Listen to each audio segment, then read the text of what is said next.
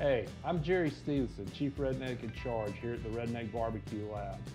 Today, I'm going to show you how to make the same cornbread that we make in the lab at home. Now, cornbread mix we use in the lab is an Atkinson Mill product. Atkinson Mill is located here in Johnson County. They've been around for 150 plus years. They have a very interesting history, and one of the most important things why we chose them to do it is they have an outstanding reputation and a very, very high quality product. The mix that we have here in front of you, it took about 3 years of collaboration between them and ourselves where we finally came up with a product that we were willing to release to you guys at home to be able to make. This is how I do it. The ordinary mixing bowl, and into this mixing bowl, I put 2.5 cups of our cornbread mix.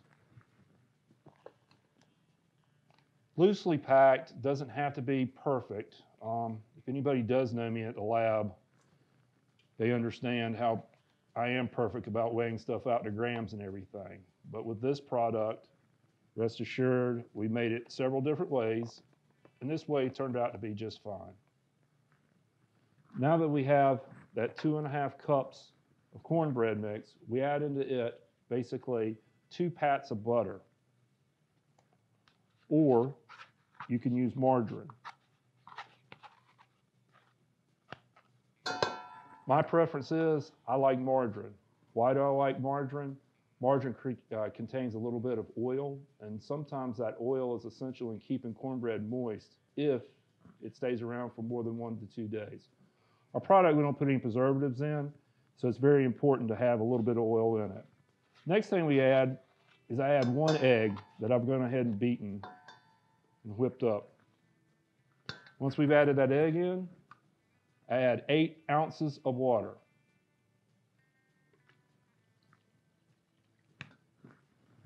Once I've added that in, just lightly fold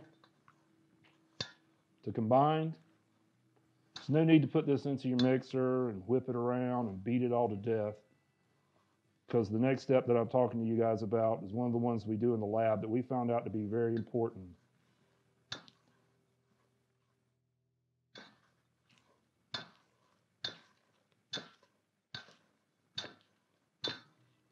So once you've got your product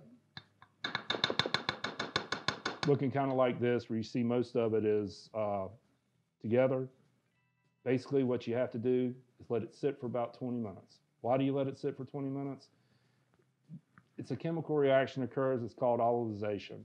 Autolyzation it basically means that it allows the wet ingredients to get with the dry ingredients in an undisturbed environment and just kind of mellow out together. So, see you guys in about 20 minutes.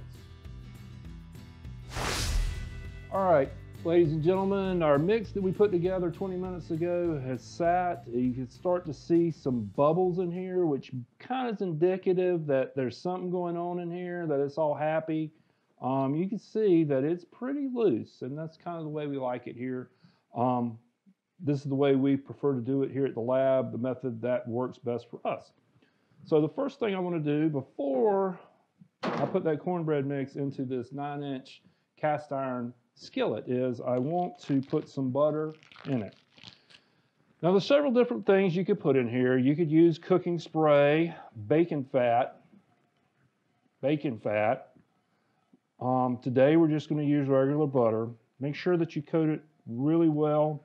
The cornbread will adhere to the pan. If you don't, you need to put something, anything in there. Margarine, butter, Pam spray, cooking spray, or like I said before, bacon fat. So once we do that, we pour the batter into the pan.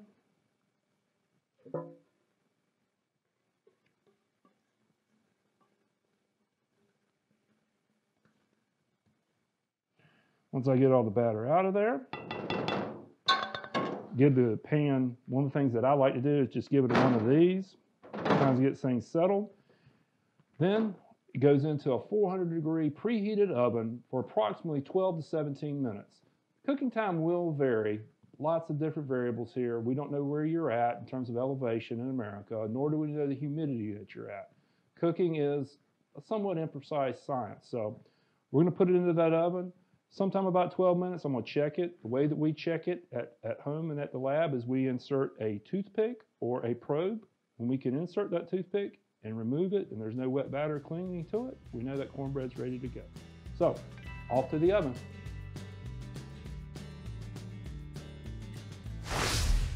Hey folks, well, like I said, you have to be patient sometimes when you're cooking. Today's cornbread in our skillet took exactly 20 minutes. So it was really about 3 minutes longer than we thought we should have. But you know what? Like I said, when I put that toothpick in it and pulled it out, no resistance, no batter or anything. The other telltale mark that you could tell is if you look around the edge of the pan, you could see where the cornbread was nice and golden, but it had kind of released from the sides. That's one of those telltale things that you can kind of look at in the eye and see it and say, yep, it's probably done. So let's see if all that effort was for waste or for not. I can personally tell you, I've not tasted it, but I can smell it, and it smells like the lab's cornbread.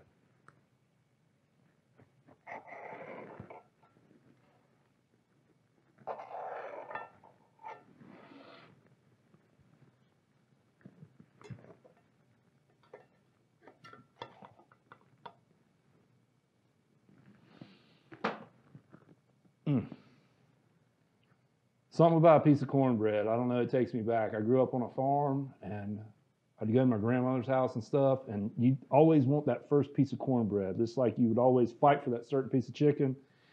And that's one of the things about our cornbread, what it reminds me of. It reminds me of going back to grandma's and getting that first piece of cornbread. So anyway, folks, I hope this video was informative. I hope that it showed you that it's something that you can do at home. Same thing we do at the lab. Like I said, it's the same recipe, it's the same ingredients, it's the same everything, same techniques. And I hope you guys enjoy these results.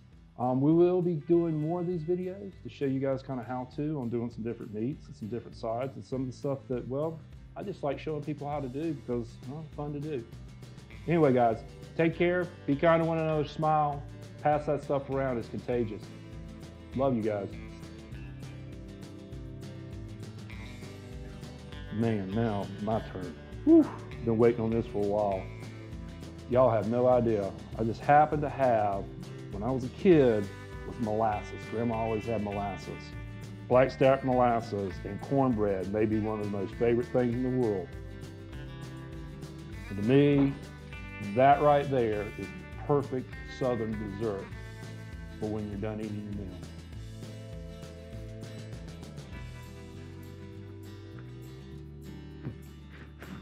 That's all right.